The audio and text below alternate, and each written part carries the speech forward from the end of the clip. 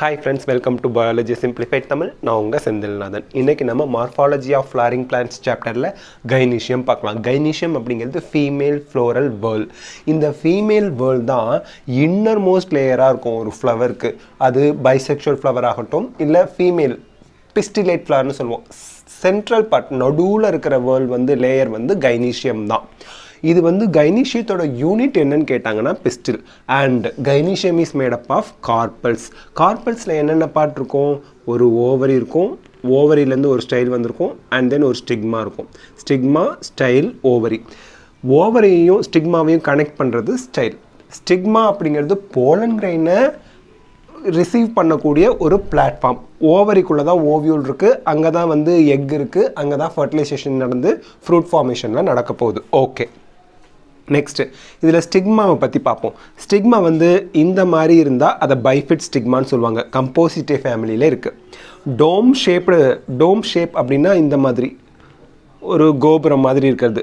டோம் ஷேப்பில் இருந்தால் அது வந்து நம்ம டோம் ஷேப்டு ஸ்டிக்மா எதில் இருக்குன்னா பிராசிகேசியில் இருக்குது. ப்ளூமோஸ் அப்படிங்கிறது என்னென்னா இந்த மாதிரி ஃபைன் ஹேர்ஸ் அப்படியே ஹேராக இருக்க ஃபெதரியாக ஹேராக இருக்க மாதிரி தெரியும் ப்ளூமோஸ். அது வந்து கிராமினியில் இருக்குது. இந்த மாதிரி 3 டைப் ஆஃப் ஸ்டிக்மா இருக்கலாம். ஸ்டைலை பொறுத்த வரைக்கும் ஸ்டைல் வந்து அட்டாச்மெண்ட் சைட் டு த ஓவரியோட எங்கே போய் அட்டாச் ஆகிருக்கு அதை பேஸ் பண்ணி நம்ம ஸ்டைலை 3ஆக பிரிக்கிறோம். ஓவரி இப்படி இருந்து இந்த மாதிரி அட்டாச் ஆகிருந்தா டெர்மினல் அப்படின்னு சொல்கிறாங்க ஸ்டைலை.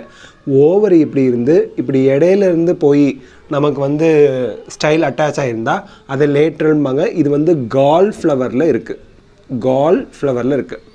கைனோபேசிக் அப்படிங்கிறது ஓவரி இப்படி இருக்குது, கீழே இருந்து ஸ்டைல் இப்படி ஒட்டி இருந்தால் இது கைனோபேசிக். இது வந்து குக்கர் பிட்டேசி ஃபேமிலியில் இருக்குது. ஓகே, நம்பர் ஆஃப் கார்பல்ஸை பேஸ் பண்ணி ஒரே ஒரு கார்பல் இருந்தால் அதை மோனோ கார்பலரி ஓவரி அப்படிம்பாங்க. 2 கார்பல்ஸ் இருந்தால் பை கார்பலரி ஓவரி அப்படிம்பாங்க. 3 இருந்தால் ட்ரை கார்பலரி. மோர் தென் 3 இருந்தால் மெனி, அதை வந்து பாலிகார்பலரி ஓவரி அப்படின்னு சொல்லுவாங்க.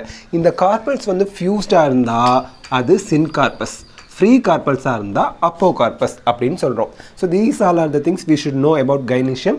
இந்த வீடியோ உங்களுக்கு யூஸ்ஃபுல்லாக இருந்தால் லைக், ஷேர், கமெண்ட் பண்ணுங்கள். பயாலஜி சிம்பிளிஃபைட் தமிழுக்கு சப்ஸ்கிரைப் பண்ணுங்கள். தேங்க்யூ.